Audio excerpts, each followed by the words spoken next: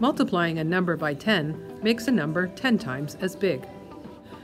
One way to model this multiplication is by using base 10 blocks. 4 units, 10 times, becomes 4 tens. You can think of it as replacing each unit of 1 with a unit of 10. Each 1 block becomes 10 times as big. We can extend this thinking to multiplying 40 by 10.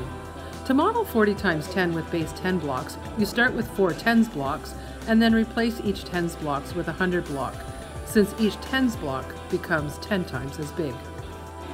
If you model 14 times 10 on a place value chart, the counters in each column move one place to the left to show that the value of each counter is 10 times as great.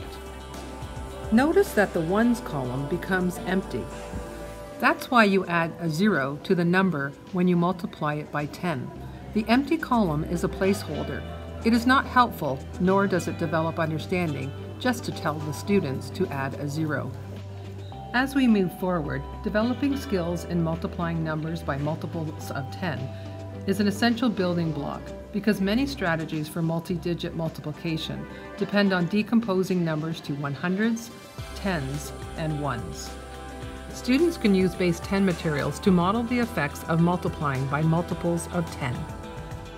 This is a precursor to the work students will do when multiplying decimals by 10, 100, and 1000.